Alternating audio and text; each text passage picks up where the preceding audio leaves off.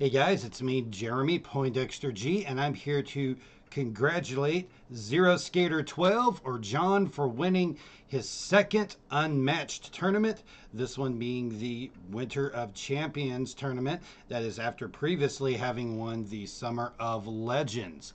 So as we know, Zeroskatr is one of the great players here in the Unmatched community, and we really enjoy watching and seeing all of the rounds and the matches and games that he is in, and we look forward to see what he is going to be doing in the future. And wait, hearing something over here. I think it's coming from an Unmatched set.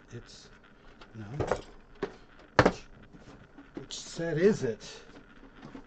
Got so many of them, I don't know which one the noise is coming from. It's coming from one of these.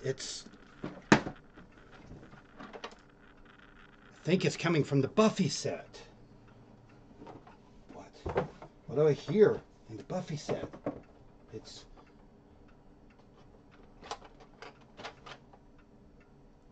I think he wants to say something.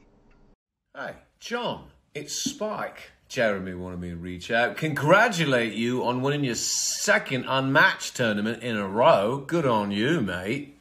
Hey, I think I know something about you, John. You are smart. And you're funny. And you don't take yourself too serious. And you're kind. And the reason I know it is because I've never met a Buffy fan that was any different. Like, I have met Buffy fans all over the world. And as far as I can tell, we're all like that. I love Buffy people. They're my favourite.